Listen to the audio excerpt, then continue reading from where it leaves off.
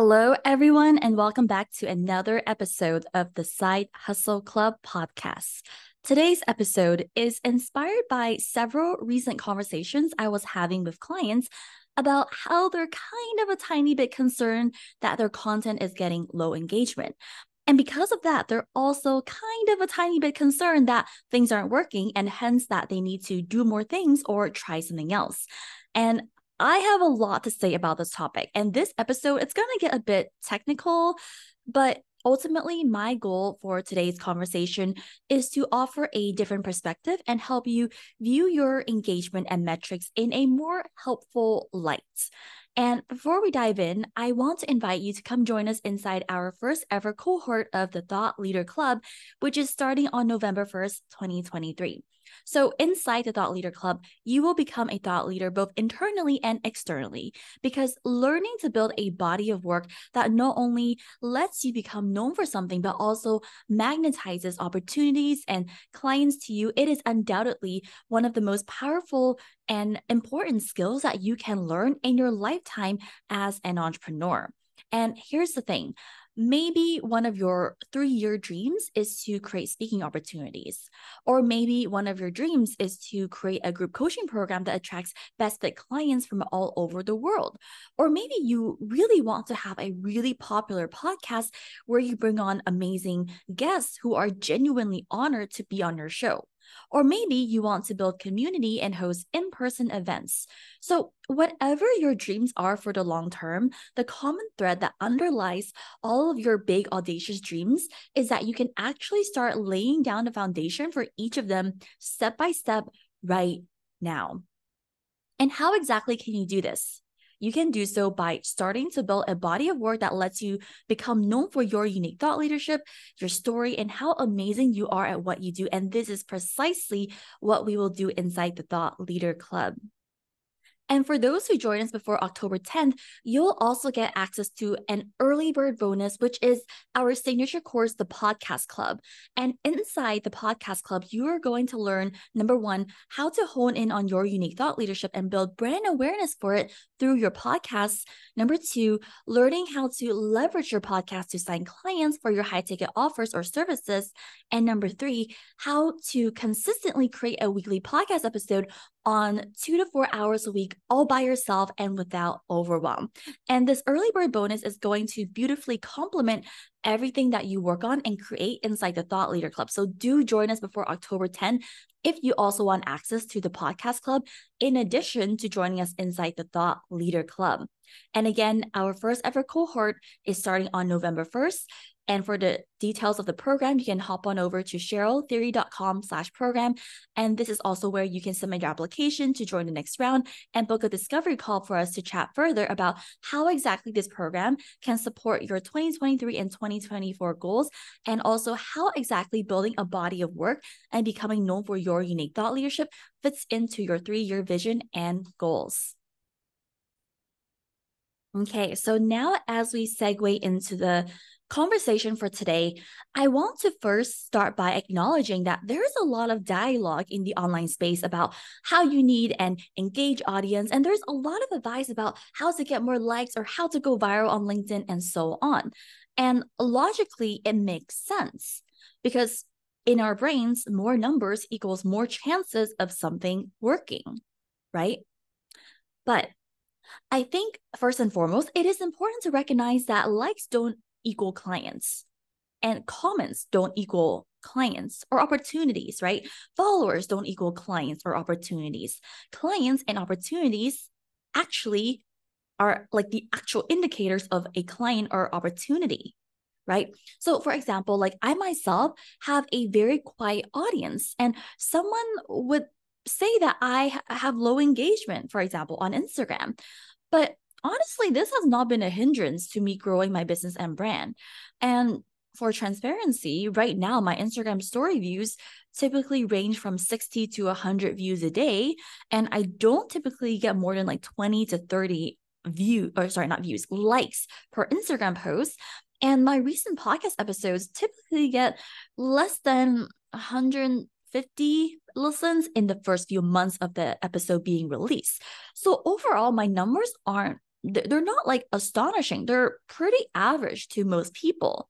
But that being said, some people who might have similar numbers or analytics as myself will think that these are awful numbers, but someone might look at the same numbers and don't think it is an issue whatsoever. Meaning that different individuals can look at the same cold hard numbers and can have completely different interpretations of it. Speaking of which, I want to share a personal life example of this. So my cat Nugget started to kind of like limp about 2 months ago.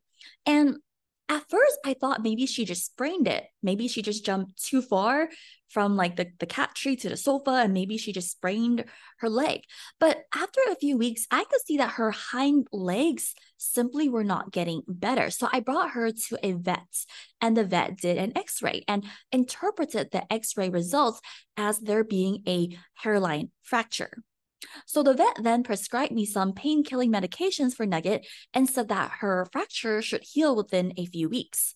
But then a few weeks have passed, and honestly, I did not see any improvement. Like, she's still dragging her back legs, and she's still struggling to jump on the sofa, and she does not even use the cat tree anymore because she literally cannot jump anymore, right? So just a few days ago, I actually brought Nugget to a second vet to seek another opinion.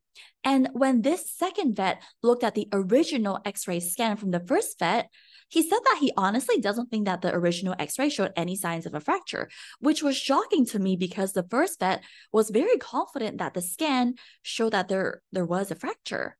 Well, the second vet then did further x-rays just to double check. And based on this new set of x-ray, it doesn't seem like there was a fracture whatsoever. So at the moment, Nugget is going to be referred to a specialist, and we're going to figure out why she's limping and dragging her legs and also just tipping over whenever she's walking.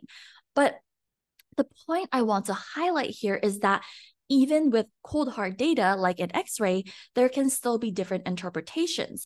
And that's the case with social media analytics as well. It is no different, right? Because what often happens is that people will look at their analytics and immediately think that something is wrong with their content or marketing or messaging, right? Especially when in their eyes, like, people aren't liking their posts. But do remember also that likes and comments don't have a correlation with whether someone is thinking of working with you, or whether or not they actually want to work with you, right? So for this episode, we're going to dive into more specific reasons why this is the case. And then I want to wrap up the conversation by discussing what might actually be more helpful indicators of your progress. Okay, so my hope is that by the end of the episode, you won't be as shaken up whenever you look at your analytics, and that you'll leave this episode with another set of tools that you can use to think more about what is working and what isn't working. But first, let's have a quick lesson on data. Okay, so I know that a lot of people think that they're being analytical and strategic by looking at their data, right? But honestly, number one, we don't have enough good quality data to even draw proper conclusions from your, let's say, Instagram analytics. And number two, so many people are trying to interpret their data, their social media analytics, without fully understanding data analysis and like how to accurately interpret such information. Okay, so regarding point number one, honestly, for most of us, in my humble opinion, I think for a lot of us as solopreneurs building our businesses and brands using things like Instagram or like email, podcasting, etc., we don't have a quality data set to know if something is statistically significant or not. Okay, so to start, I want to explain sample size, right? And I'm going to share a passage actually from a website. So the website I'm going to be citing is www.qualtrics.com/au/experience-management/research/determine-sample-size. Okay, so I'm going to read out a passage from this website. When you survey a large population of respondents, you're interested in the entire group. but it's not realistically possible to get answers or results from absolutely everyone. So you take a random sample of individuals, which represents the population as a whole. The size of the sample is very important for getting accurate, statistically significant results and running your study successfully. If your sample is too small, you may include a disproportionate number of individuals, which are outliers and anomalies, and these skew the results, and you don't get a fair picture of the whole population. Okay, so that was the passage I wanted to read out. So I want to make a quick note here and say that, so let's say if you're going to look at your Instagram analytics, you first need to make sure whether you even have a large enough audience size, aka your sample size, right? But before you can calculate what sample size you actually need, there are a few things that you need to know about the target population and the level of accuracy that you need. And one of the most important variables that you need to consider is population size. Okay, so I'm going to read out another passage from the website. How many people are you talking about in total? To find this out, you need to be clear about who does and who doesn't fit into your group. For example, if you want to know about dog owners, you'll include everyone who has at some point owned at least one dog. You may include or exclude those who owned a dog in the past, depending on your research goals. Don't worry if you can't calculate the exact number. It is common to have an unknown or an estimated range. Okay, so that was the passage. So just as a math example, okay? So let's say in this entire globe, across the whole world, there are, let's just say, 100,000 total human beings who match the profile of your ideal client.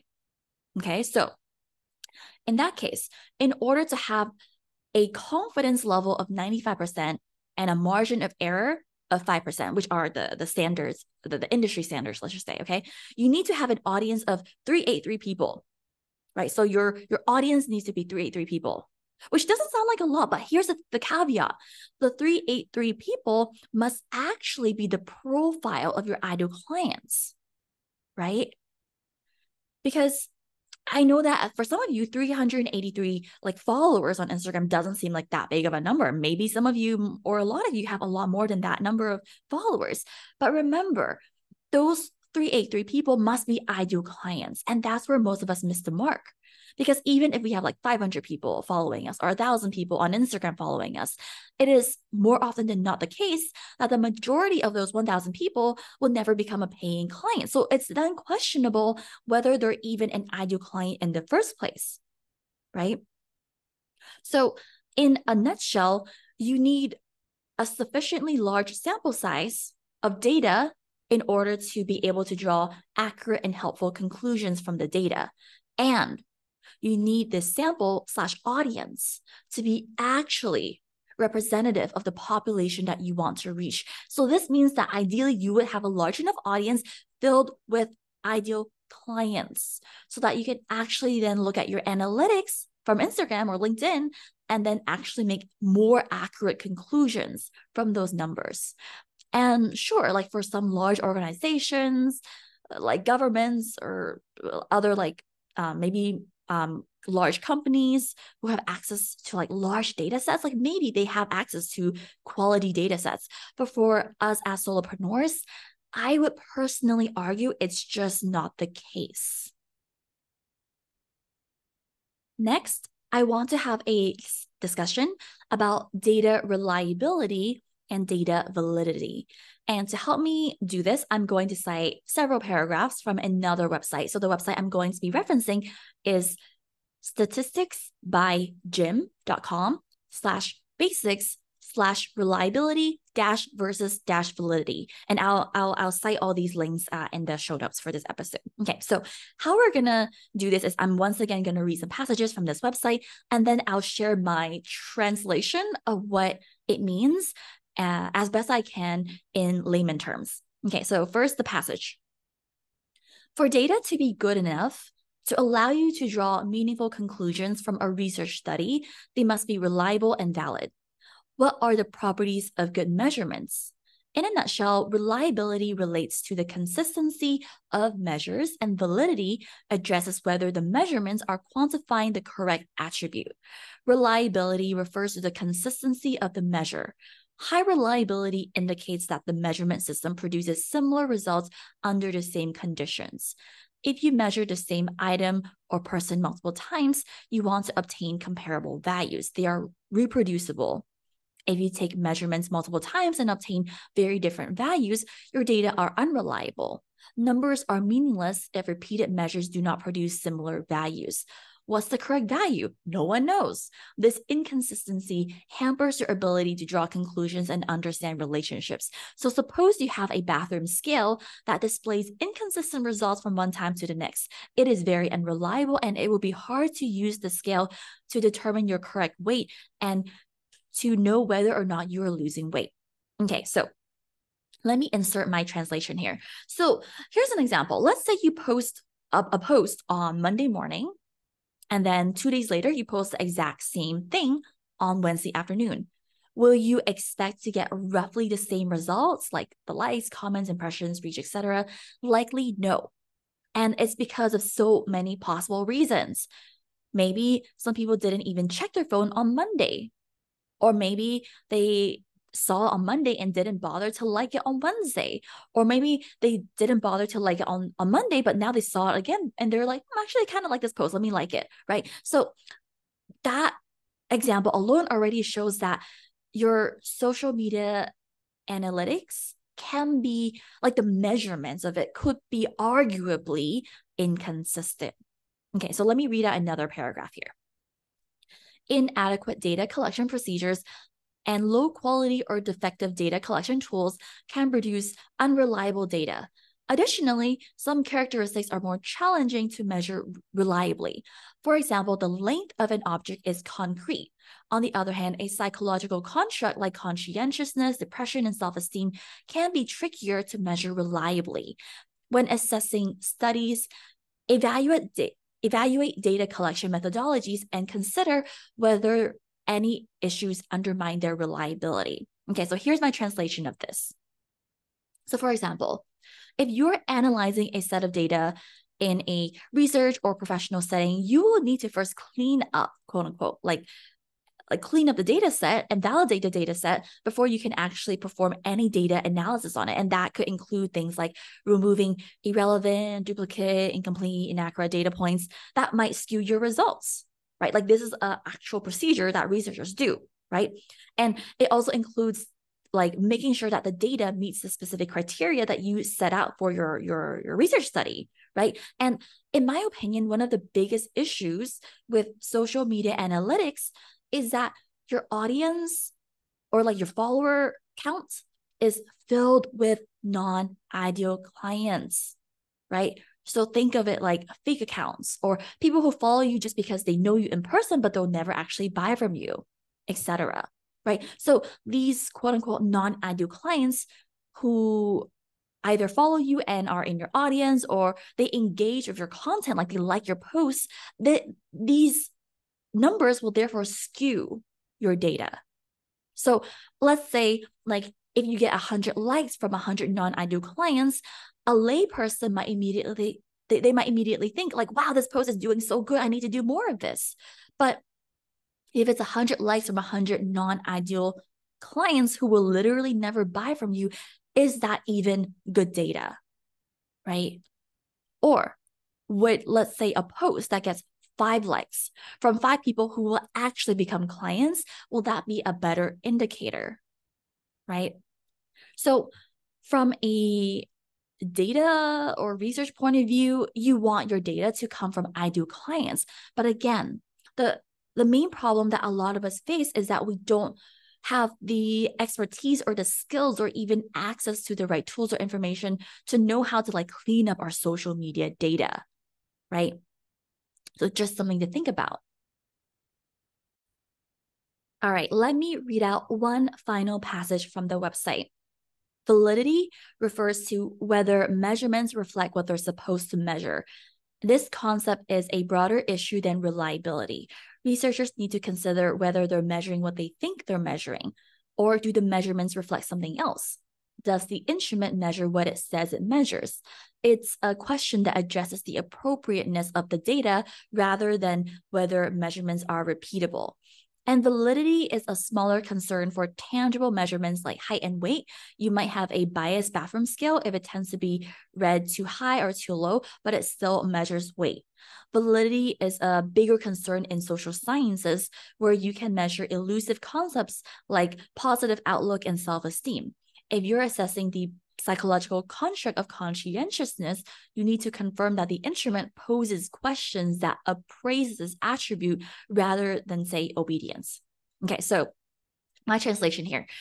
I would argue that things like vanity metrics like likes and followers do not reflect your business progress or results or success. But on the other hand, maybe metrics like sales, conversion, retention, bounce rate, click-through rate, number of mentions arguably can be more useful.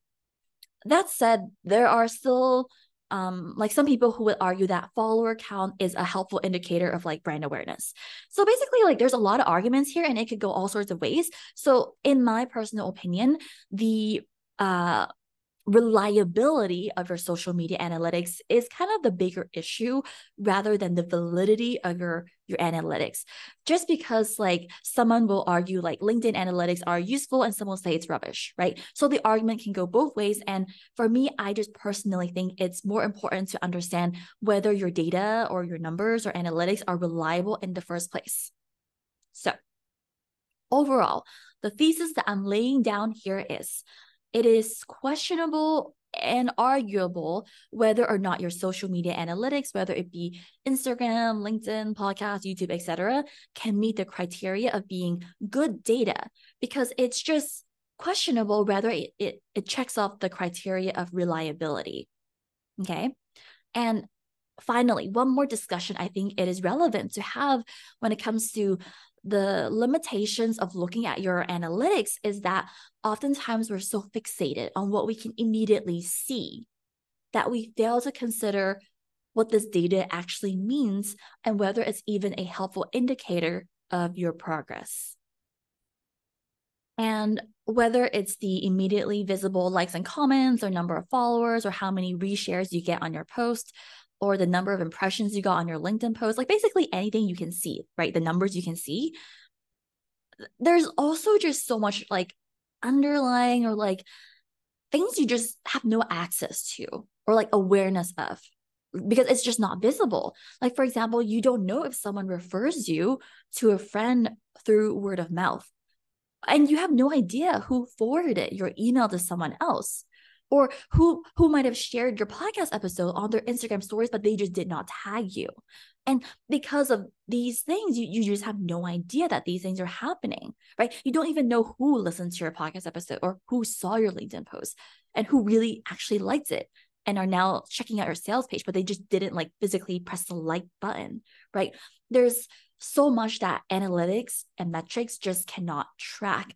It is just not feasible or possible to track that, at least like given the current state of technology, right? So out of sight, out of mind, out of sight, out of your awareness entirely. And also like out of sight, and you make what is within sight mean all sorts of things and make it really discouraging and like very invalidating about whether things are working or not, right? So what I really want to offer for today is to remember that more often than not, what is out of sight might actually be a much more helpful indicator of what's working and what's not working.